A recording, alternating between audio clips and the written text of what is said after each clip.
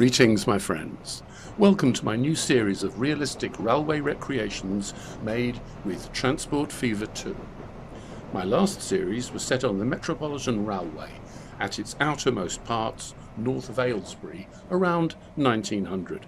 In this series I recreate the present-day Metropolitan Line, now of course part of London Transport, from Harrow to its termini at Uxbridge, Watford, Amersham, and today's destination, Chesham.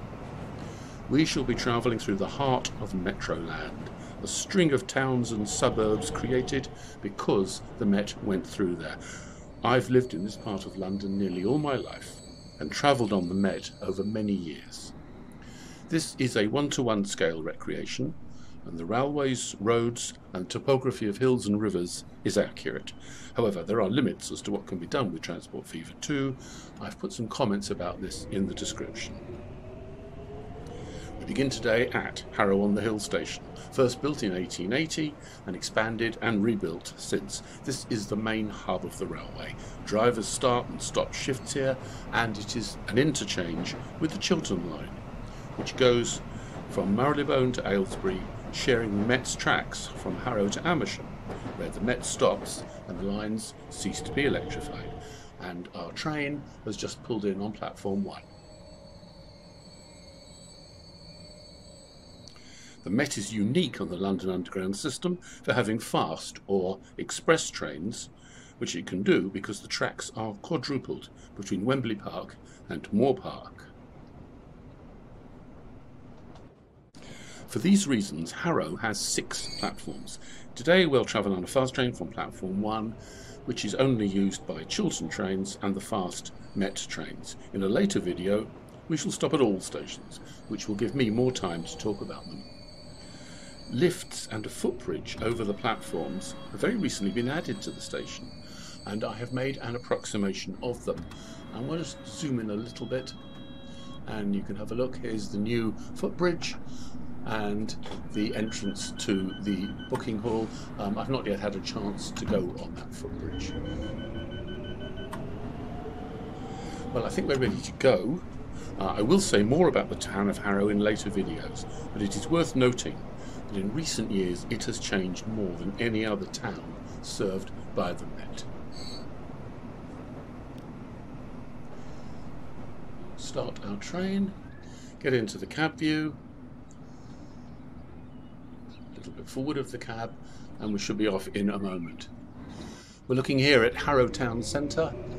Used to be 2-storey Edwardian Victorian buildings, all been pulled down and replaced by shopping malls, office blocks, and increasingly flats where the offices have remained empty. Some of them have never been occupied since they were built.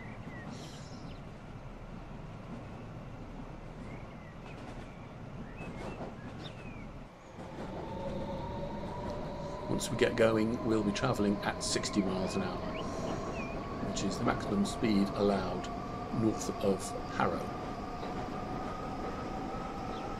To our right, we're looking at in what is now an industrial area, but used to be the old Harrow goods yards. And to our left, the suburb of West Harrow, which appeared almost as soon as Harrow-on-the-Hill station was opened. Uxbridge branch going away there on our left. We'll travel on that in a later video. And here you can see the quadruple tracking of the Metropolitan Line. We're on the fast down line, the fast up line to our right, and then 2 tracks further to our right for the stopping trains.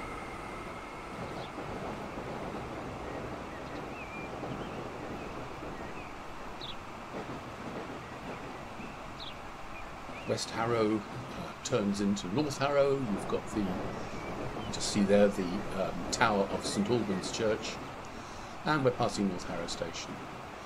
I lived in a street very close to this station for a number of years, so I know it extremely well.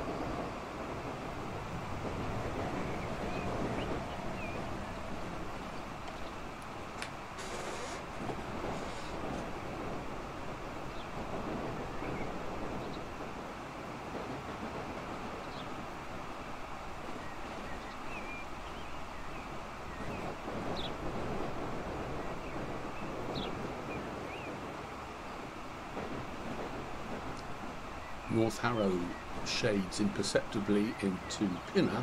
North Harrow didn't really exist till the railway came through it. It was just a tiny hamlet called Hooking Green. But Pinner is an ancient medieval village. Nice place to visit. I was born very, very close to Pinner. And we'll go through it again, as I say, on a stopping train on the way to visit. Nice view there of the new lift. And behind the station, a very quick glance of the church.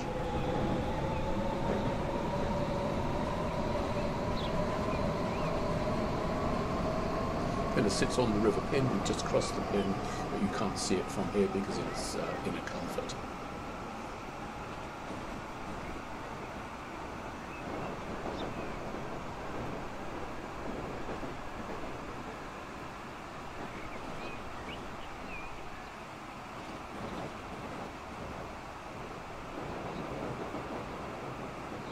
To our right, a very large Tesco supermarket. This is an area called Pinner Green, another of these little hamlets that existed all by itself until the railway came along and is now just part of Pinner. And we are crossing now out of the London Borough of Harrow, where we've been since we started, into the London Borough of Hillingdon and the district of Northwood Hills, a place so empty that when the railway came here there was no name for it at all. It used to be just common land, part of the ancient manor of Ruislip. So they had a newspaper competition and someone came up with the idea of Northwood Hills. I went to school here and travelled from Preston Road to Northwood Hills every day for nearly 6 years. Once we get past Northwood Hills station, countryside begins to open up a little. And if we turn to our left, we're looking up at Haste Hill. There are golf courses. There's the ancient Ruislip Woods, which have been there since, some cases since the Ice Age. And behind them is the Ruislip Lido, which I'll talk a bit more about when we visit Ruislip on our trip to Uxbridge. The Iron Bridge, gateway to Northwood.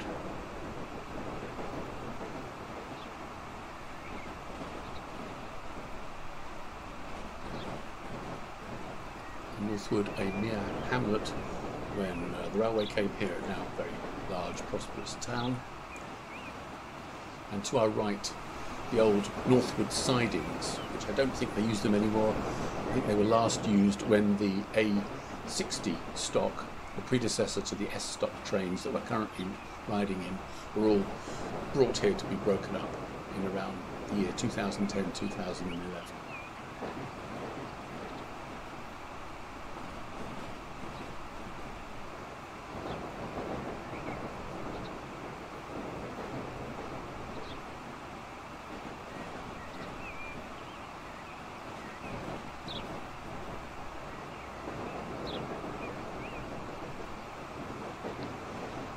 And we're now coming to the edge of Northwood, the edge of the London Borough of Hillingdon, and we're coming in right out of Greater London altogether into Hertfordshire and into the area served by Three Rivers Council. And the Three Rivers are the Colne, which is the main river, which runs across our path, you'll see it in a minute, down to the River Thames, the River Gade, which comes down from St Albans and is accompanied much of the way by the Grand Union Canal, and the lovely River Chess, which we'll see a bit more of as we get closer to Chesham. But right now we're approaching and stopping at Moor Park. Originally this was called Sandy Lodge. Sandy Lodge is the name of the golf club to our right, which you can't see because of the trees. And to our left is a very large private estate, so private that Google Street View is not allowed in. So I haven't bothered to try to recreate it. Got a nice car park though, which of course used to be the goods yard, as is the case with pretty well all the car parks on this line. As we leave Moor Park Station, you will see that we pass Merchant Taylor's School. By the way, there's a Chiltern Line train here. Chiltern Line trains don't stop. That's gone straight through, straight past the station. But the Met trains, fast trains, stop here as their first stop from Harrow. This is the last chance to interchange for the Watford branch, which will be leaving us shortly. Merchant Taylors' School, as I was saying, occupies property to our left and huge sports fields and facilities to our right. I've put some of them in, but you don't get much of a view of them from the railway. All of this land, I think, to the right is part of the school. And that's my attempt to build the school. I know I haven't got it right.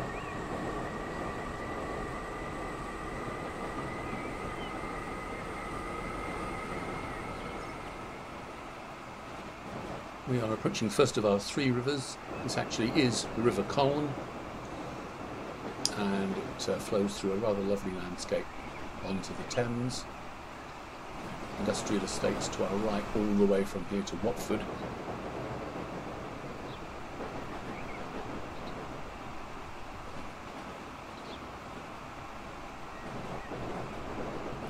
And here's the River Gade, which meanders past us, and the Grand Union Canal, which of course goes straight past us. Very good timing, there's a train coming from Watford, and Watford tracks go off to our right on what is called the South Curve, and of course now we're down to 2 tracks. And there's another connection to Watford, which we're about to come up to, called the North Curve, which connects Watford to Rickmansworth, but they very rarely use it.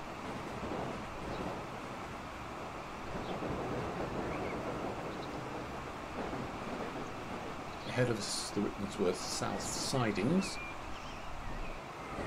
The sidings were extensively used at Rickmansworth between 1925 and 1961 because at that time electrification had reached no further north than Ricky, and the electric trains would come out from Baker Street, take off the electric locos here, and the steam locomotive would come out of the sidings and take the train onwards to Amersham and to Aylesbury, or to Chesham. Although having said that, most of the Chesham trains were a shuttle service, and we'll talk a bit more about that later on. We're coming into Rickmansworth, just past the street that goes down to Rickmansworth High Street.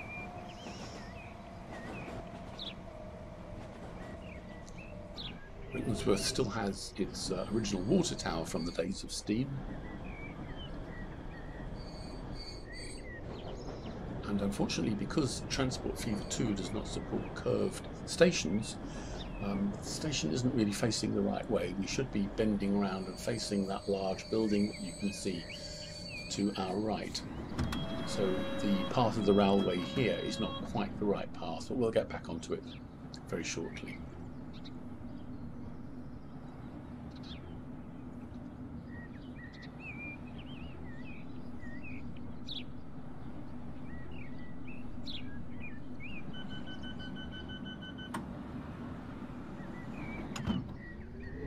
Crossing the A404, this road now runs parallel to us all the way up to Amersham.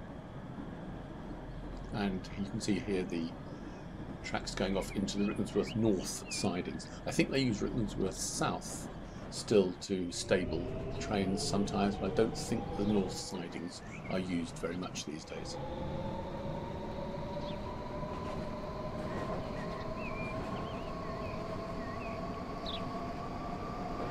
This area is extremely built up, but fortunately we're running in cuttings now because we're beginning our long climb up into the Chilterns, which means we don't see very much. Therefore I don't have to model it.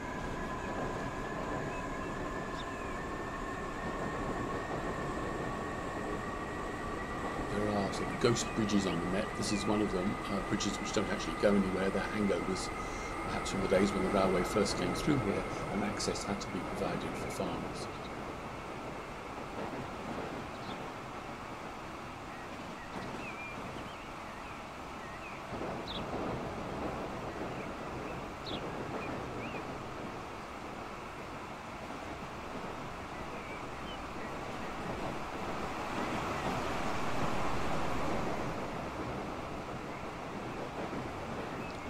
Put enough trains on this layout to more or less simulate the peak hour services. Coming up to the real boundary, some would say, of London, this is the M25.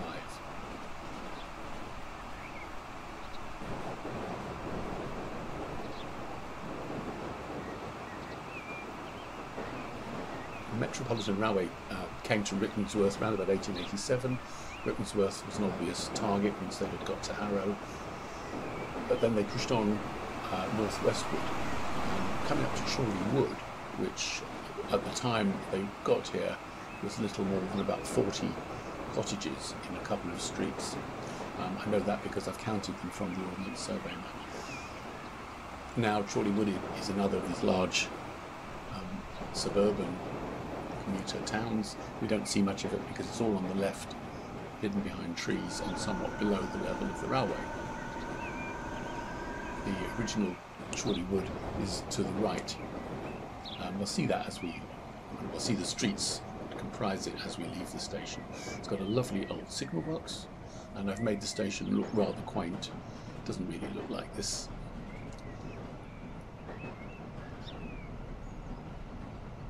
It is quite hard to simulate a Metropolitan Railway station. In Transport Fever 2 we are entirely reliant really on the mods.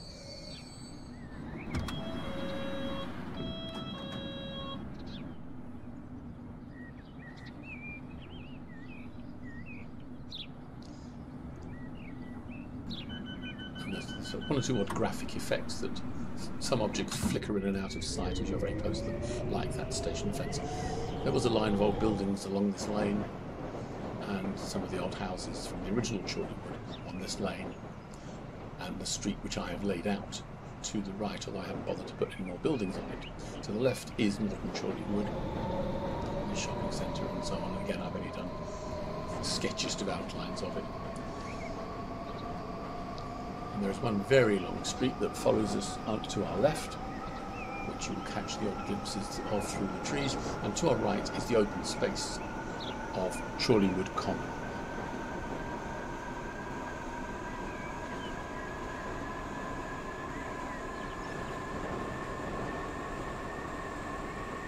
The next stop is going to be Chalfont and Latimer. There is no such place as Chalfont and Latimer. There's a village of Latimer, nearly a mile north of the railway, situated in the Chess Valley, and there are the substantial villages of Chalfont St Giles and Chalfont St Peter, which are a mile or two in the other direction to the south, which is our left. And they sort of stuck the station in the middle of this little cluster of villages. The Met got here around about 1889, and the idea then was that the line should go on to Chesham, and from Chesham they wanted to go on to Tring and link up with the London North Western Railway, which would help make the Met a truly national railway. That plan fell through. At exactly that time they were able to acquire the Aylesbury and Buckingham Railway, about which I've said quite a lot in my previous series of videos on the Met in 1900. So they abandoned the plan to go to make Chesham a sort of through station, turned it into a terminus and indeed a branch line, because the main line extended from Chalfont onto Amersham and onto Aylesbury instead. So Chalfont has a rather unusual layout because it's got standard 2 platforms, and it's got an additional bay platform from which the services to Chesham used to run, and they normally ran a shuttle service, completely disconnected from the other services running on the Met. However, that all ended around about 2010, and now all services to Chesham run on the main line, just like all the other trains. The bay platform is no longer used. We're coming into Chalfont Latimer station now. The bay platform used for the shuttle is on our right, and what will happen is when we leave the station we will switch over to the single track line that goes to Chesham.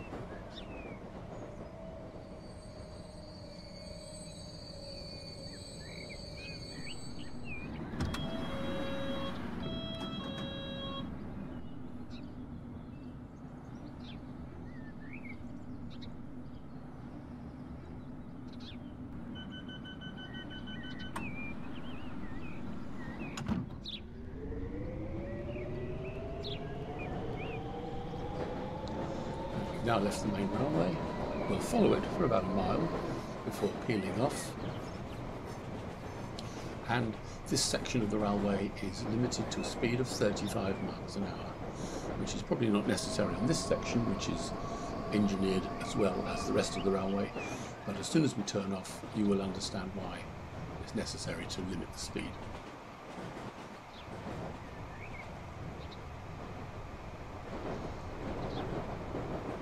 There's a huge ribbon of development either side of the railway.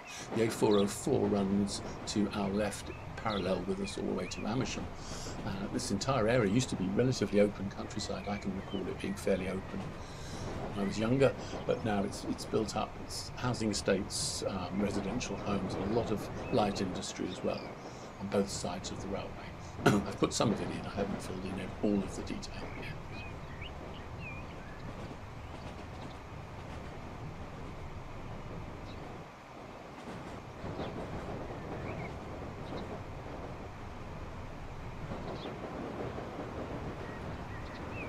There's another Chiltern southbound service. Chiltern Line trains stop at Amersham, Chalfont, and Chorleywood and Rickmansworth, just like the Mets.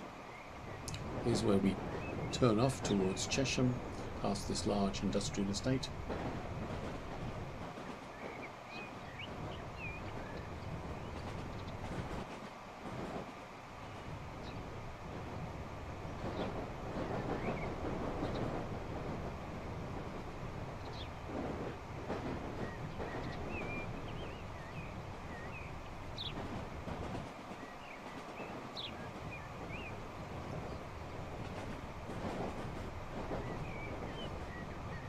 I've modelled the railway here based on cab view shots of the line, and it looks to me as though at this point they thought the line was going to be double tracked, because the track bed is certainly wide enough to support it. But later on it seems to be just wide enough for single track, so I've no idea if it was ever double tracked or not. I can't find any references to it.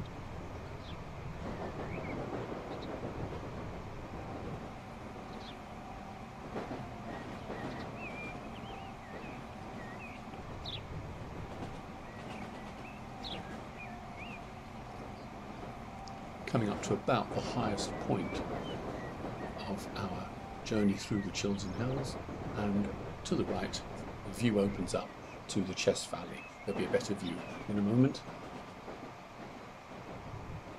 Another ghost bridge, but it is used for a footpath.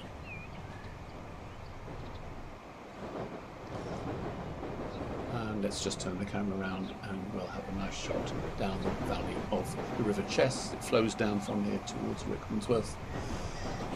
It's a pure chalk stream, and the water is so pure they used to grow watercress here, and the railway made it possible then to ship it to London without any delay. To our left you've got a lovely wooded open country, but don't be deceived because there are a lot of new housing estates being built, or that have been built, just out of our eyeshot.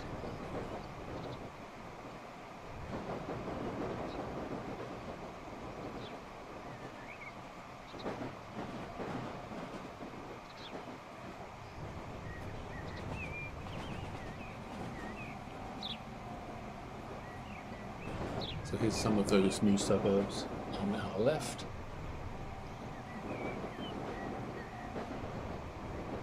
And on the right there's water treatment plants used in River Chess.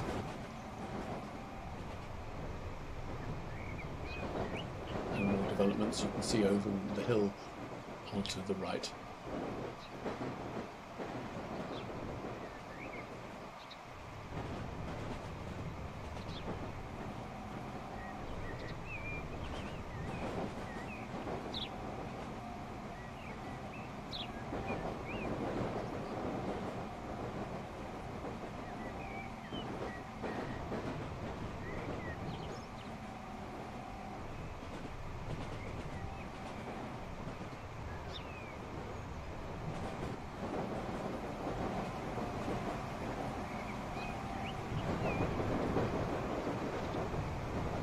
Despite the housing, it's still a lovely view.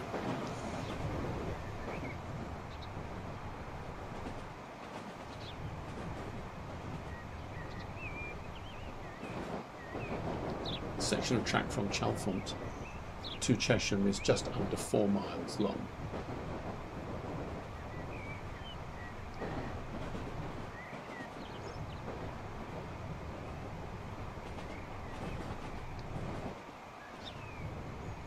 To our left there's a very large commercial plantation growing trees. Ignore the bear, which Transport Fever 2 thinks it's very funny to plonk down at random on these sorts of maps. There's the plantation. We're coming up into Chesham proper, quite a bit of industry on the edge of the town. The River Chess actually passes under the railway round about here.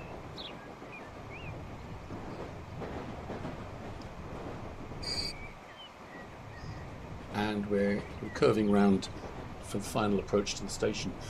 To our right, or ahead of us, is quite a steep hill, and there's a footpath crosses the railway, and it is so steep. We'll see the bridge that carries it over the railway in a second. It's called Jacob's Ladder.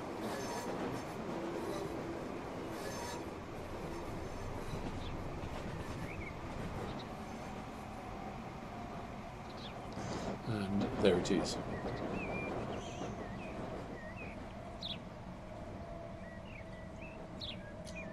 Not an easy thing to model. We are coming into Chesham Station. The station used to have more facilities than it has now. It had a platform that was in use to the left of the platform we're coming in on, and it had a track to our right which was used as the runaround for locomotives. But it still has its original water tower, and it has a lovely old signal box.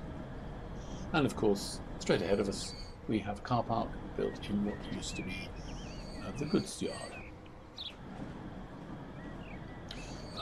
That's the end of our journey on the Metropolitan Line today. A little glimpse of the rooftops of Chesham, the other side of the platform. If you've enjoyed this video, please give me a like, please leave me a comment, and subscribe if you want to keep in touch with the channel. Thank you. Goodbye.